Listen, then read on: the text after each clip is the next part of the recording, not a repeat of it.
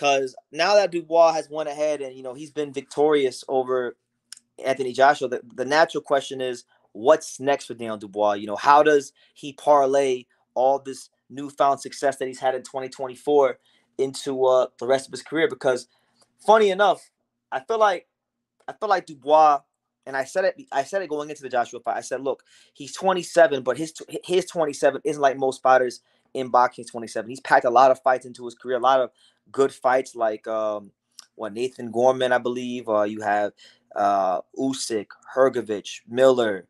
I believe he fought Tom Little. I could be wrong, but I think he fought Tom Little. He fought a lot of fighters.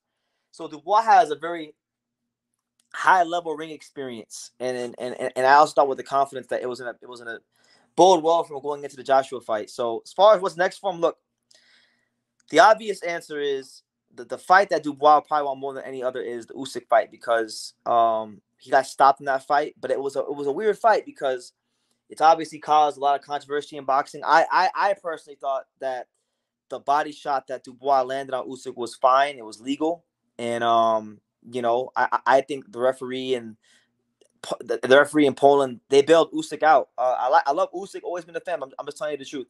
I feel like Usyk got bailed out in that fight. And, Dubois probably should have been the unified heavyweight champion of the world. But, again, Usyk got up. Dubois was probably demoralized after not getting the stoppage, and he was just too young and inexperienced to build off that moment, and Usyk took advantage of him.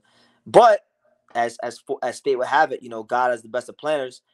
Dubois has fought his way back into contention, into being a champion, and now become probably one of the most talked about and most in demand and exciting heavyweights in the world. So if Usyk comes through this Fury fight, I don't know if Usyk's gonna bow out gracefully and retire, but if he has any plans of fighting after the Fury fight, if he's victorious, the Dubois Usyk rematch, I think, is a very intriguing fight for a lot of boxing fans, because you're gonna have half of boxing saying that it was an illegal shot, and then you're gonna have people like me saying, "Yo, Dubois got screwed." And really and truthfully, if you wanna, all kind of putting the jokes aside, you could look at Dubois as the real undisputed champion. So that's how crazy boxing and life is. One decision, one outcome could swing the whole fate of everything and how things play out. But again, respect to Usyk, great fight. I love Usyk, love Dubois.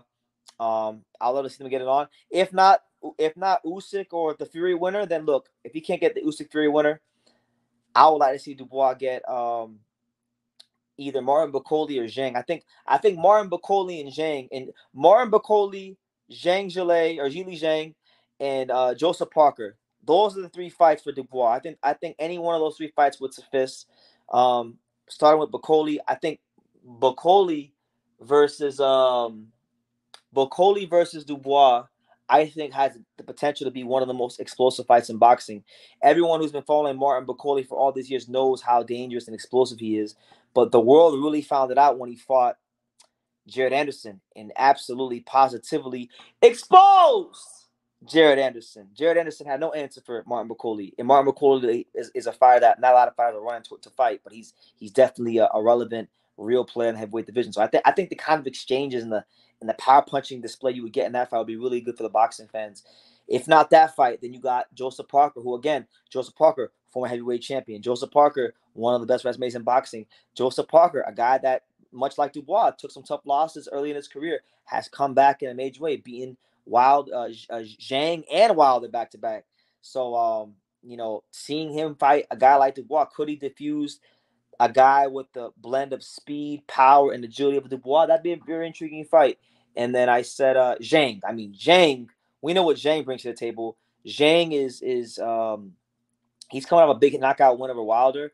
Zhang is a heavy-handed southpaw counter power puncher. Very dangerous guy. Only knock on him is his gas tank ain't the best. But if Dubois exchanges with a guy like Zhang, them first 4 rounds or however long it lasts be very dangerous for him. So no shortage of options for Dubois. And I'll even throw in Ajit Caballero, a guy that had a banner year in 2024, beat Frank Sanchez, beat Makhmudov, and really fought himself into relevancy in contention as well. So I think any one of those 4, Bakole, Parker, Zhang, Caballero, you can pick any one of the 4, and I think those will all be will all be great matchups. So Yeah, I'm really excited for Dubois because, respect to Dubois. I remember when I met him. I had the honor to meet him and interview him in 2022 when he came to Miami for the Trevor Bryan fight. And Dubois watched this channel like a quiet as kept. I didn't realize he watched this channel because he knew who I was before I even introduced myself. Because he was like True School Sports, yeah, and I was like, oh, okay, he knows. So respect to him. Good fighter, down to earth. Um, definitely funny character. Subtly, he's got the subtle humor to him, even though he's a bit quiet and awkward. He's really come out of his shell, both in the ring and out the ring. And I think overall, Dubois is becoming a real net positive for the heavyweight division and for just boxing in general. So yeah, there's a lot of good things ahead for him. Let me see what else we got. We got 17 people here. Make sure you smash that like button. We got let me see. We got my main man, Hoops Combo. What's up, BT? Good to see you, champ. Hope all is well. Good to see you back in the chat again. A man right here says Joshua is the most underappreciated heavyweight in the division. I don't underappreciate Anthony Joshua. I very much appreciate Anthony Joshua. Anthony Joshua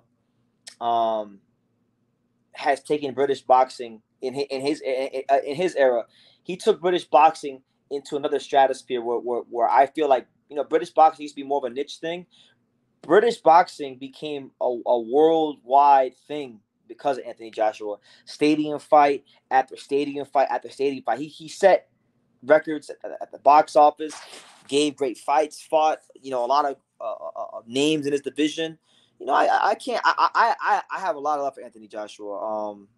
I do think he is done as a top elite championship boxer in the heavyweight division, but I definitely have appreciated his contributions to boxing and everything he's given. So yeah,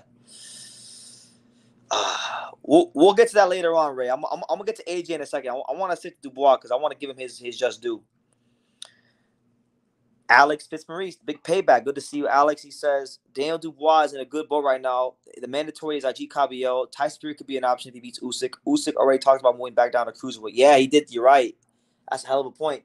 Usyk has spoken about that. I'm not really sure if I want to see Usyk at cruiserweight again. I guess him and Opetaya could be cool, but like all respect to Opetaya. Opetaya is a good fighter. I like Opetaya. He's the lineal champion, but like as good as he is, he's not in the class of Usyk. So I'm not really interested in seeing, Usyk at cruiserweight, to be honest.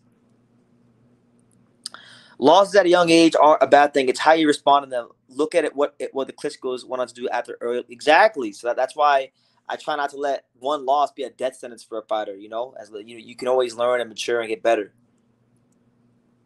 Yeah. Thank God he didn't become Victor Ortiz. I'm with you on that one. This is a question I've been thinking long and hard about. Who do you think has? Oh God. Yo, I'm not one to say pause or no Diddy, but I'm making an exception for this. Pause and no Diddy. We're not gonna answer that question. We're not gonna answer that question. Boxing fans are too quick to write people off after one. They do. And that's why fighters are very reluctant to take fights when the money isn't right, because the money isn't right and they're not going to be compensated for it. They don't want to deal with the backlash of potentially losing a big fight because, it's just people have all their memories. I'd like to see AJ versus Miller if he wants to go on and rebuild. Unfinished business. I like the way Miller looked against Reese. He put in the work after the Dubois. He did. Jarrell Miller deserves a lot of credit. He went down there to Philadelphia with Bozy Ennis, who I know is a hell of a coach, and lost the weight and really started listening. And he beat. I thought he beat Andy Ruiz. I thought Ruiz was very lucky to get out with a draw. And yes, you're right. I think Joshua versus Miller is still a fight that would be good at the box office. It's a fight that commercially I still think is an amazing fight, and I still want to see it, and I still want Sky Sports to release the gloves are off that we never got. That's right, David. Tell him, David. Talk Philip Hrgović. I spoke on this briefly in my post-fight review video, but I'll speak on it some more since David brought it up.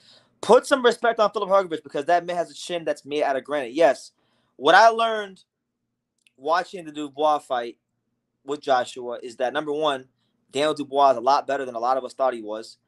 And number two, Philip Hrgović is made out of steel because unlike the Hrgović fight, when Dubois started being physical with Joshua, leading with his head, elbows, some of the things that he did in the Hrgovic fight that he got away with. They didn't allow that to fly in the Joshua fight. He got warned for it immediately, and he had to actually just beat him with his boxing skills. He couldn't beat him through the art of fighting, so he had to beat him through the art of boxing, right? So in the Hrgovic fight, Hrgovic had to deal with Daniel Dubois, the boxer, and Daniel Dubois, the fighter, roughing him up, being physical.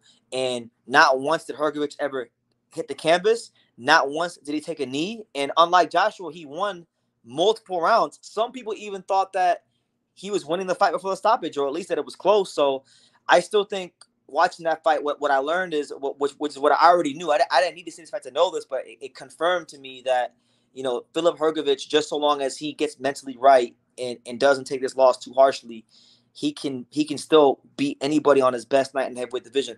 I still don't think we've seen the best of Hrgovic in the heavyweight division, and I think a lot of that is down to training habits and some things mentally he needs to get straightened out. That's some of what I think and some of what I know. Like I know Filip personally, and I know mentally there's some things he's dealing with that he needs to get overcome. And then the thing that I think is that I think that he overtrains himself. That's why the guy that's on there in the ring on fight night is not matching the guy that I see in the gym. So I'm looking forward to seeing what happens when he comes back. Last comment, and then I'll go ahead and get back to my next speaking point. I can't lie, man. I genuinely believe this was another Ruiz situation. I think AJ simply got hurt early and never recovered. How his low lead hand stance was a horrible tactical decision. It was, but I don't view this as a Ruiz. Ruiz, at that time, AJ hadn't lost. AJ had that aura. He had that undefeated level, that aura of invincibility. He was the guy that was really in the driver's seat of heavyweight boxing and just boxing in general at that time. That was a bigger shock to me when you consider, especially when you consider how that fight started. That fight started with Ruiz getting dropped. So when Ruiz got dropped, Anthony Joshua at that time, and even now, he's got a reputation for being a very good finisher when he has you hurt. And it was no different in that fight. We thought that he was going to finish Ruiz off. Ruiz caught on the temple, and then the rest is history. This is a fight where I thought all week, that Anthony Joshua, he could definitely win the fight, but he was going to be in some trouble because Dubois had some things with him that he hadn't really dealt with for a long time. Like Wallin didn't have what Dubois brought to the table. Not Usyk. Helenius, these guys, Ngannou, these guys that people were getting gas off AJ beating, they did not have the level of youth, size, athleticism, agility, punching power, physicality of a Daniel Dubois. So I can't say that it was like another Ruiz. I can't agree with you on that one. But getting to the next speaking